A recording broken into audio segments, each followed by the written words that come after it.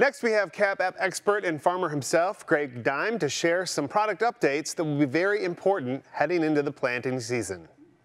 Hello, everyone. I'm Greg Deim, Senior Product Manager here at Climate. As Daryl said, I'm a farmer myself. I grew up on a family farm in northern Iowa, still involved actively.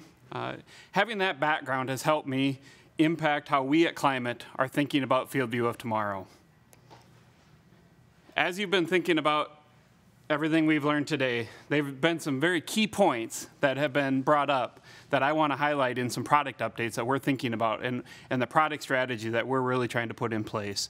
Our goal with FieldView of tomorrow is to ensure that each activity is supported on an app or device that our users prefer to use in order to do the job to be done.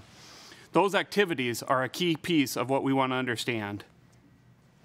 When we look at the product strategy, we've really been focusing on three key areas: data collection, collaboration, and management. Let's think about that job to be done when we're out in the field and we're actually collecting that data. What tools do we really need while we're in the act of creating that activity or creating that job or doing that job and collecting the data? How about when we actually fast forward to in season? What do we need to interact with our data? Or ultimately from a management standpoint, how can we provide tools like seed scripts? How do we provide those in order so that you can manage and have a better outcome at the end of the season? When I think about the Cab app was designed for really one purpose: to help and ensure our growers collected and visualized the data that they did while performing an activity in the cab. The Cab app has been a powerful tool. It's been much more than that. And at that point, we determined that there were some limitations with the Cab app itself and the activities and the devices that we were putting it on. From there, we have been dedicated to make sure we have the best possible in-cab experience, understanding what tools we need to allow you to help build the best data set so that you don't have dirty data. Having those tools while you're in the cab are really what we are focused on for that in-cab experience. However, we're stepping one step back and we're looking at what else can we provide for supporting tools? How else can we back up what the Cab app has done for us so far? If you've been out on climate.com lately, you've noticed that we've actually been putting some enhancements out there. One of them is scouting on the web. When we think about the activity to be done while you're in the field, one of the biggest things that we've had, the benefit we've had, is at your fingertips. When you scout your farms or you hire somebody to go out and scout your farms, you share your data with them. They have access to that data on an Android phone or an iOS phone or an iPad. Taking that to the farm to collect that data, to scout your fields, to help you learn, that is one of the benefits that we've had here at FieldView. We're taking it a step farther.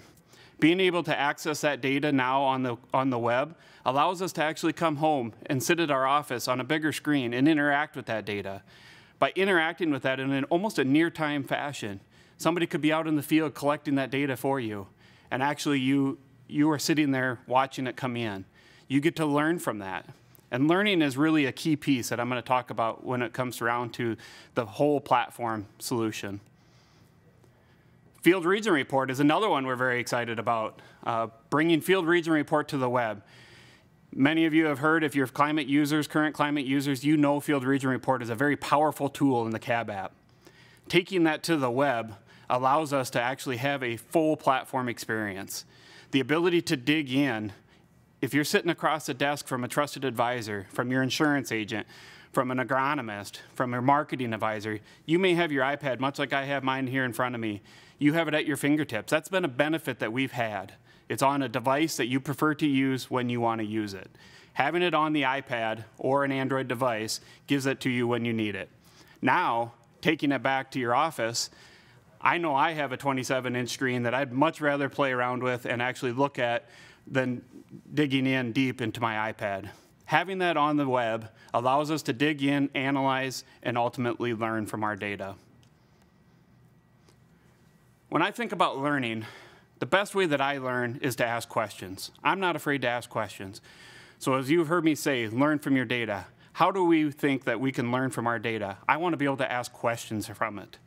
Being able to look at yield analysis on climate.com, Just a few weeks ago, we released the beta reports tab at the top of the website. You may have seen it, you may have clicked on it, great. This is the beginning step of understanding how we can actually help you answer questions or ask questions of your own data. Every operation has a unique data set. Ask questions and learn from your own. Yield analysis on the web is just one of the beginning stages that we're really looking at on how we can provide the best experience on all platforms across the organization or the operation. So to wrap that up, let's think about those 3 guiding principles that I talked about. What tools do we need for collection? What do we need for collaborating? And ultimately, how do we turn that data that you're collecting and collaborating with, interacting with, how do we turn that around into value and provide that back to you? Those are the key guiding principles of our product strategy as we move forward with FieldView of tomorrow.